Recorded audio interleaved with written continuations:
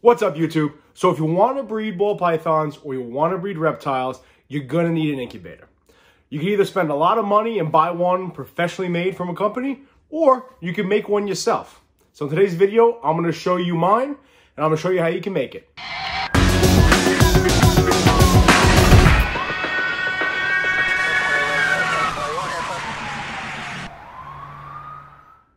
All right, guys. So today's video is going to be the first part of a two-parter, okay?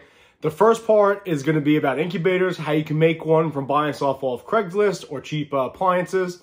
The second part is going to how you're going to make egg boxes, right?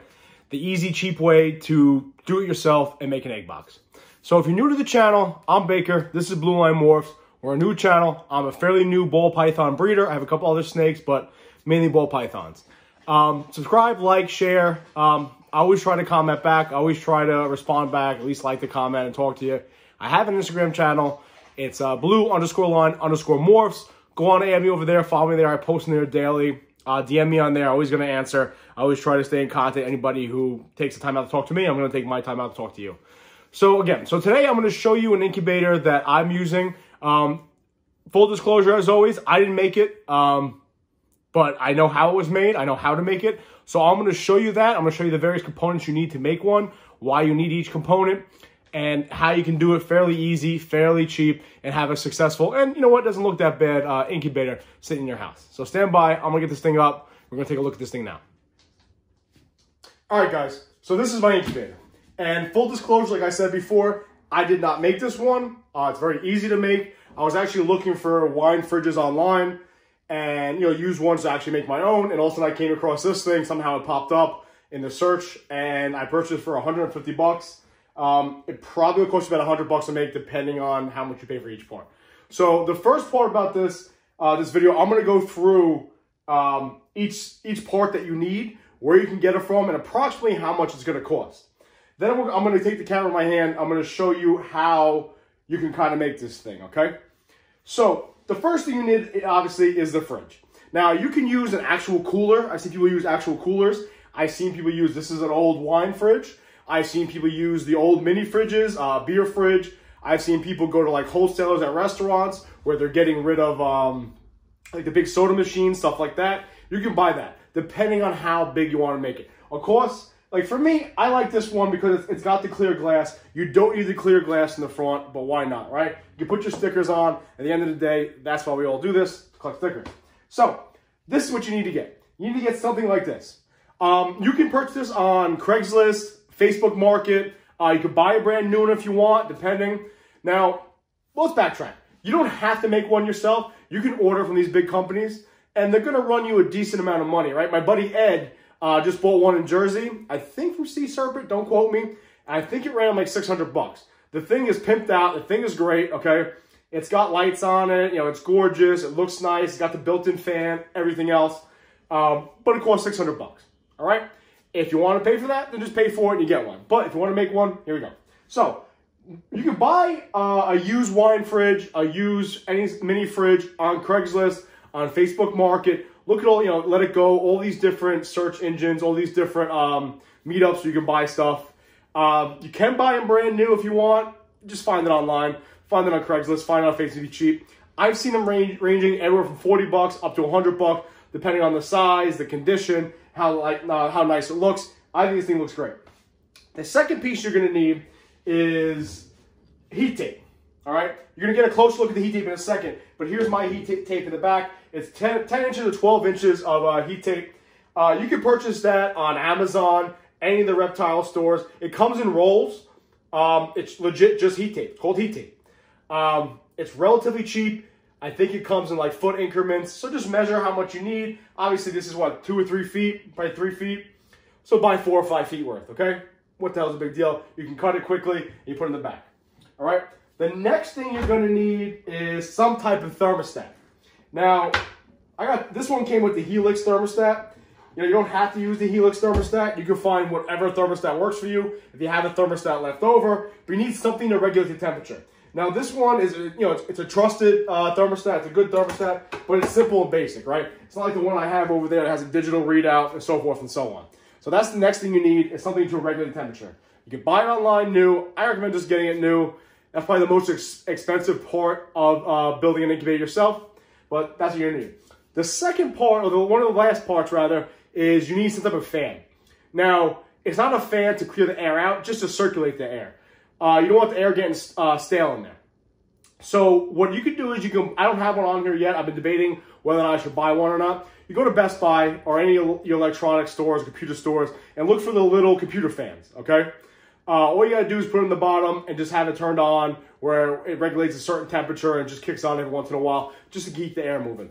I have spoken to different people who says, you know what, every once in a while, just open up the incubator, let the air kind of flow through. That'll help the process, that'll clear the air out. I don't know how much I like that just because you are opening it up and you don't want the temperature to fluctuate too much. Another thing you might see is people in the bottom here, they'll stack water bottles all down here. I've seen that a lot, and at first I was a little confused, and then they explained it to me why. So let's say you're at work. Let's say you go to work for 8 to 10 hours, your dog hits the electric outlet or something happens, and your incubator comes unplugged. It's a problem, right? You don't want this thing getting cold. You know, if your thermostat over here is turned off on your snakes, temperature drops for a couple hours, all right, shame on you, not that big of a deal. If it drops on your eggs, you're shit out of luck. So the idea behind that is if you stack water bottles down there and they're sitting in 88 to 90 degrees for 2 or 3 weeks, and now somehow your power goes out or somehow your incubator loses power, these water bottles will be hot enough to kind of keep that temperature as high as it can possibly be, right? It's better than nothing. So the idea is to have these water bottles hot in case this thing turns off or something happens to the power supply. It'll maintain a decently high temperature until you can notice it, until you can fix it, all right? So those are the components you need. You need some type of refrigerator, okay? It could be, I recommend the wine fridges. It could be a mini fridge. You need a thermostat, all right? And along with the thermostat is you need heat tape, okay? And then the last thing you probably need is a fan to circulate the air. So now that I give you the various components, you can buy all this stuff online really easy, probably Amazon, on Letgo, Craigslist, so forth and so on. So let's get an up-close look at how this is done. It's really, really easy. I'm gonna take a break real quick just because I'm gonna show you something in the back. A lot of these refrigerators come with compressors in the back that kick on to keep the refrigerator cold. So once you take them out, now when you open this up, it's super, super front heavy. So I'm just gonna put something in the back there real quick just so when I open this thing up, it doesn't fall and crush my dog or whatever the hell else will happen. All right, so I'll be right back. Let's get a closer look at this and see how we can actually build this thing. All right, guys, so in the back here, there used to be the compressor. It's just a few bolts, all right, a few bolts right here that come right out. You pull that thing out. Just be cognizant of the fact that it will become a little bit heavy. Front heavy, rather. All right, so here's the front of this. This is all you guys really need. So here you have your heat tape, okay? Now, if you look, you have your electrical tape right here. These run along the side. This is all you actually need. So I take the tape and you put it at the very top, you run it to the bottom. This has a little nub right here that sticks out further. I mean, you could run it down here if you really wanted to. I guess it's not that big of a deal, but I do see a lot of people that run it from the top to the bottom. So you literally just take this heat tape, take electrical tape, and just put it against the back and run it straight down. It's really that simple, okay?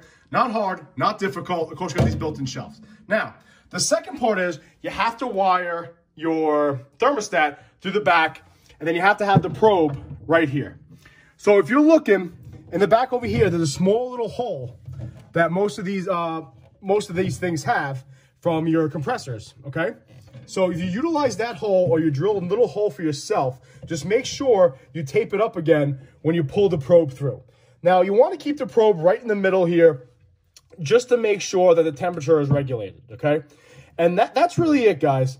Now, down here is where I talked about how you can put the water bottles to make sure that, just in case it turns off, that the heat stays hot. But this is how you build an incubator. It's that simple. You got the heat tape right there. You're running along the back. You tape it up with that. You take your thermostat. You run it through the back where the compressor used to be. You have these little holes back here. Then you run the probe, which is right there, straight through. And that's really that. Okay? All right, guys. So that's the end of my do-it-yourself incubator video for ball pythons or reptiles. It's really not difficult. You can buy all this stuff online on Letgo, Facebook Market, Amazon, or various reptile stores. It's real easy. It's not hard to put together. So I hope this helped a little bit. If this didn't clarify, I have got a lot of questions about how to build these things. If this didn't help clarify, let me know. If you want, I'll do a whole video about me purchasing each individual part and how to put it together. So that's the first part of this two-part series on how to build incubators. I'm going to start, if you saw before in the background, I literally have my stuff to build my egg boxes here. I'm going to make that video now. That's the end of the video, guys. I hope this helped. I hope this clarified. Not too bad for 150 bucks. Probably could have made it and bought the parts myself, made it that much cheaper. It should only be about an hour to make this thing. It's not difficult, guys. I recommend doing this over paying $600-700 for one made. So until next time, guys, be safe. Always remember, watch your six.